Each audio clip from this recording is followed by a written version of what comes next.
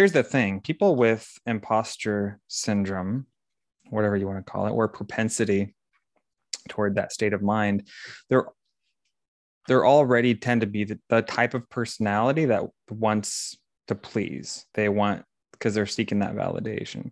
So it would be easy for the person who has this level of insecurity, self-doubt, fear to feel that if they seek feedback, then they're somehow going to be perceived as overreaching. But let me tell you, the trick here is to understand that when you think you're yelling, you're whispering. And that's true for everyone. When we think we are the squeaky wheel, we're really barely being heard.